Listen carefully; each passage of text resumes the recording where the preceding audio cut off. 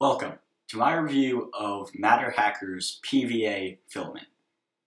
To find out why I bought this filament, subscribe, then you'll see when that video comes out. I'm doing something very cool with it.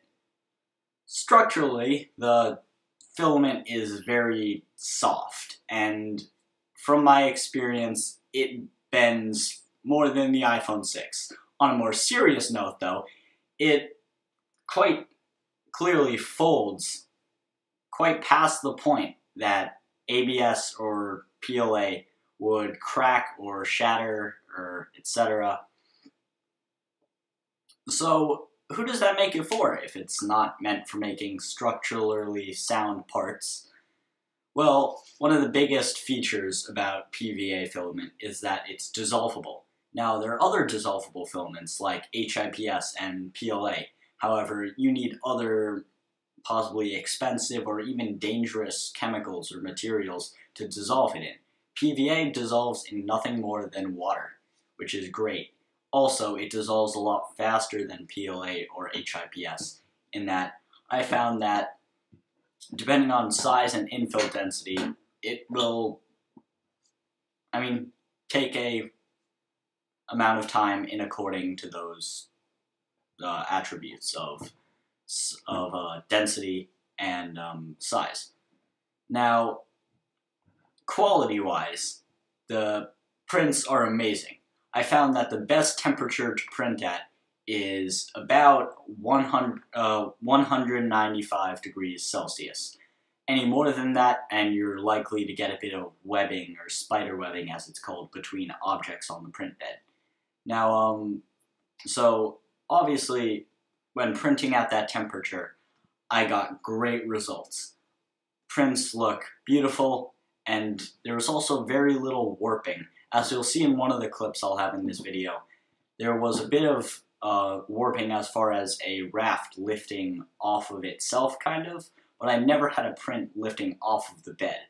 Keep in mind, I was using blue painter's tape and an Elmer's glue stick over that. Now, this brings me nicely into my next point that's an advantage over HIPS specifically, is that you don't need a heated bed to print with it, which is great, and also slightly surprising considering its thermal properties and its attributes being closer to that of ABS than PLA. So, does that make it worth the price tag on it? Matterhacker's PVA filament is the same price of, in some cases, 2 kilograms of PLA. And keep in mind, you buy the PVA in half kilograms. Doesn't seem that great, does it? That's what I thought. So, this makes it into an interesting conclusion of how does it actually perform as a dissolvable support material?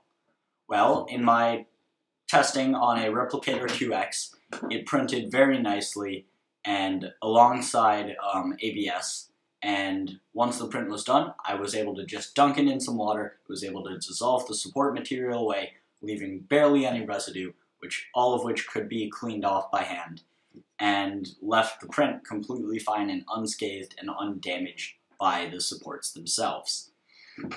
So, this leaves an obvious takeaway that there are 2 main uses for this filament: dissolvable supports and any other projects that may involve dissolvable material.